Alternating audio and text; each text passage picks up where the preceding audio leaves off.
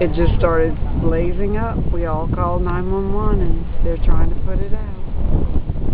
But it's blazing good now. A fire has destroyed about 2,000 feet of the historic Caminada Pass fishing bridge at Grand Isle. Oh man, part of the bridge just fell.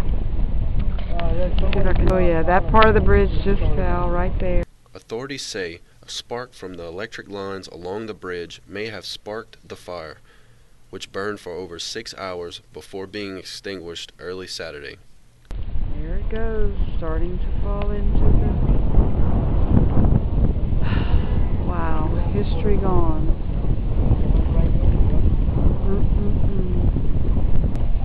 I don't think you can see it, but the water is spraying. They're trying to contain it before the new part.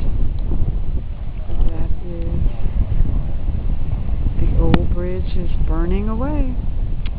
Gone.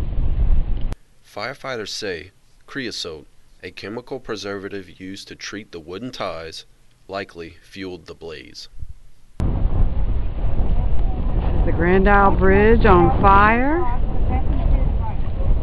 We were only 50 feet away from it, maybe not even that far. We saw the flames and the smoke and got everybody off. It was, and now it has spread a long ways on the bridge, and they're just putting a little water there, and it's not really doing anything.